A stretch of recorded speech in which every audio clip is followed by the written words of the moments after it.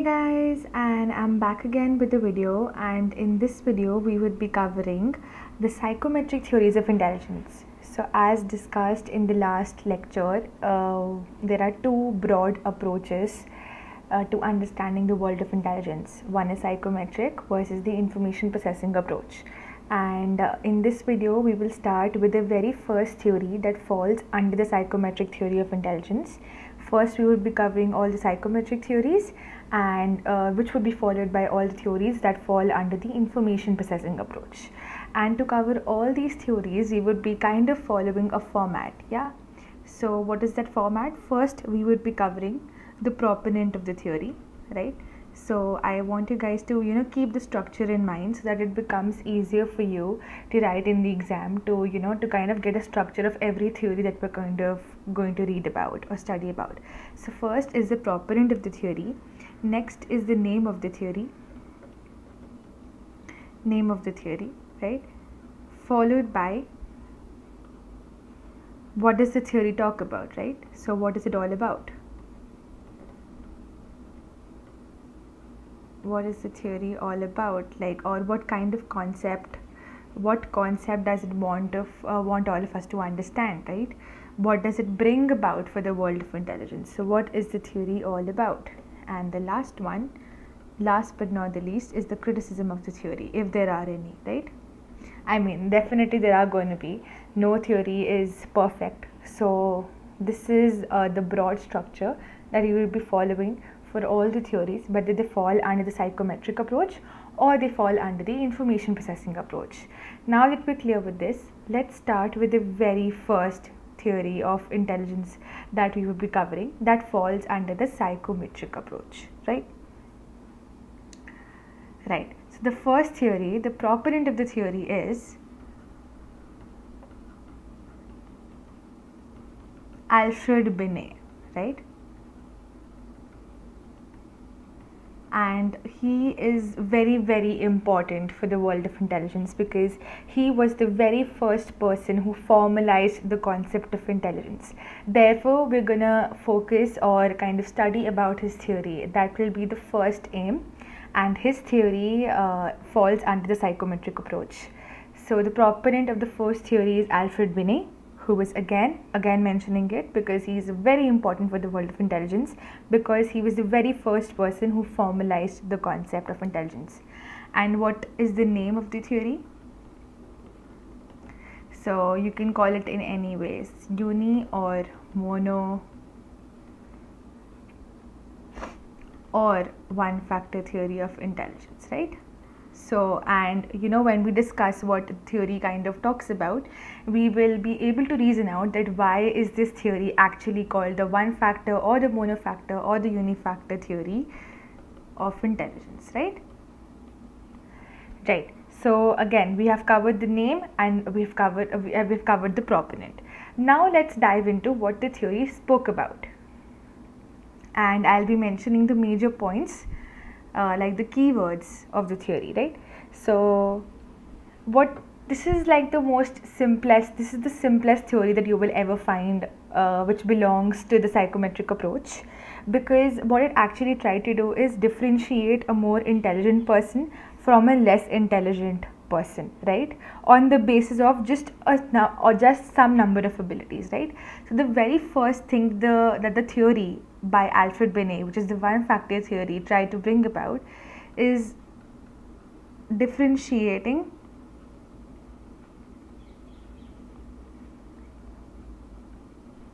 a more intelligent person from a less intelligent one. Now you would ask me, what was the basis of this, right? That okay, we are differentiating a more intelligent person from a less intelligent one, but what was the formula that Alfred Binet used for this? What was the basis of this classification or of this differentiation, as we're going to put it, right? What was it? So he said that intelligence kind of consists of one similar set of abilities, and this becomes our second keyword, right? So, we look at examples or we look at illustrations in just a while, but what he said is that intelligence consists of one similar set of abilities, and these set of abilities can be used in doing anything or everything in life. So we're going to deal with a lot of challenges. We're going to be doing very many activities throughout our lifetime. And if we have these set of abilities, we can do anything, we can do everything, right? So that is how, on the basis of the presence of these abilities, or on the basis of the level of the abilities that we possess, we would be a more intelligent person or a less intelligent one. So again, it's a very simple theory, and actually that was the major criticism of the theory, which we would be covering at the end of this video. But this is the crux of the theory, that on the basis of this one similar set of abilities, Alfred Binet tried to differentiate between a more intelligent person from a less intelligent one, right? And that is why, because he's focusing here, you can see it's a one similar set of abilities, right? That is why his theory was known as the one factor theory of intelligence. That's why I said that once we discuss what the theory kind of brings about, we will be able to reason out that why the theory by Alfred Binet is referred to as the one factor theory, right? Now let's look at this theory with the help of an illustration. Hopefully, this will make it a bit more interesting for you guys. So, according to Alfred Binet, we have a fund of intelligence, okay? Just like we have financial funds, right? So in which we have different types of financial resources that we can count in these types in these financial resources, or in these financial funds. We have different financial resources, whether in the form of government bonds, or whether in the form of Bitcoin, or cash, liquid cash, or deposits, etc. Similarly, we have a fund of intelligence as well, and this fund of intelligence consists of a set of different abilities. Okay, let's call it a set of different abilities. Now here you have to focus on different, right? Different abilities. That means these abilities can be many, right? Again, let's take examples. Decision making can be an ability, right? Judgment can be an ability. What else? Abstract thinking can be an ability. Reasoning can be another ability, and the list can go on. But these are, I'm just giving you example. Obviously he did not specify these abilities, but I'm giving you these examples to maybe make this interesting, a bit more interesting for you guys. So what he said is that we have a fund of these abilities, right? And so the fund of abilities can kind of consist of more abilities versus less abilities, or even the level of abilities can also differ from person to person, and that would kind of determine how intelligent we are. So when I'm saying plus here, that means maybe the level of abilities is more, or maybe the number of abilities is more in a person. That means that person will be more intelligent, right? Is it becoming? I hope it's becoming clear now. That's why I'm kind of using these illustrations, and more intelligent. I hope you're getting that. And again, if the person is kind of having less level of these abilities, that the abilities exist in them, but they're of less level, and maybe even the number of abilities are less in the person, so he would be less intelligent. I hope that's becoming clear to you guys. That is why I am using this, I am using these illustrations. Now another thing that might make the theory interesting for you guys, let's look at another illustration. It's going to be pretty easy, so don't worry about it. Let's look at 3 of these abilities. Let's, for example, look at decision making. Okay, let's look at judgment, and let's look at maybe problem solving.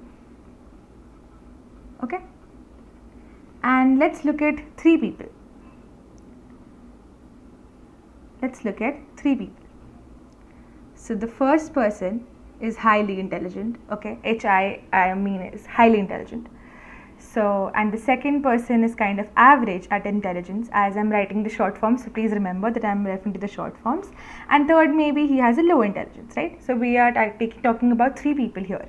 So a person with high intelligence would be excellent at decision making, excellent at judgment, excellent at problem solving, right? Similarly, a person who has average intelligence would be average, or rather maybe good, we can say, at decision making, average or good at judgment, average or good at problem solving. Again, low intelligence would be relatively poor at decision making, at judgment, and again at problem solving. So this is what Alfred Binet actually tried to say. With this illustration, we can see that we have a fund of intelligence which kind of consists of various abilities, and examples could be decision making, abstract thinking, judgment, problem solving, etc. So the level of abilities or the number of abilities would differ from one person to another, and that is what is going to determine our level of intelligence. So if we have more of these abilities, we would be highly intelligent. If we have moderate level of abilities, or moderate number of abilities, would be average. We would have average intelligence. And similarly, if we have less number of abilities or less level of abilities, if we possess a less level of abilities, then we would be relatively poor at these abilities, and therefore we will have low intelligence, right? So therefore everything depends on these one set of abilities. That is why we call the theory as one factor theory of intelligence. So now that we've covered the proponent of the theory, Alfred Binet, the name of the theory, which is one factor or monofactor or unifactor theory of intelligence, and thirdly, we also covered what the theory talks about or what the theory brings about for the world of intelligence. The last thing, if you guys remember, that we had to cover was the criticism of the theory. Actually, it's pretty predictable. After getting to know this theory, you would actually be able to make a judgment call that what is a major criticism of this theory, because many of us think that what is going on? How can intelligence be so simple, right? How can we just define intelligence with the help of one similar set of abilities? Is that even possible? Actually, guys, that was the major criticism of this theory, that it was rather simple. It was rather simple. So we can say that it was a bit vague, it was very broad, and many psychologists say that it does not do justice to the world, to the complex world of intelligence, right? In fact, Alfred Binet kind of even came up with a test, his own test, and when psychologists started using that test, they kind of got to know that the data is not that simple as Alfred Binet says. The data is very complex, it is very multivariate.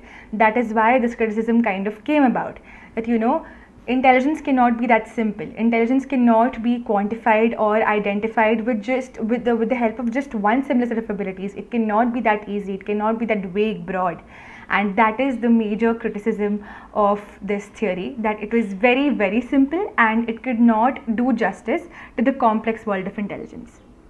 And guys, that is all for this video, and in the next video we will be continuing with the second theory that falls under the psychometric approach.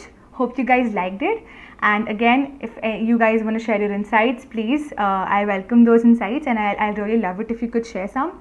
And again, if there are any doubts, I would be glad to kind of answer the same or help you with them.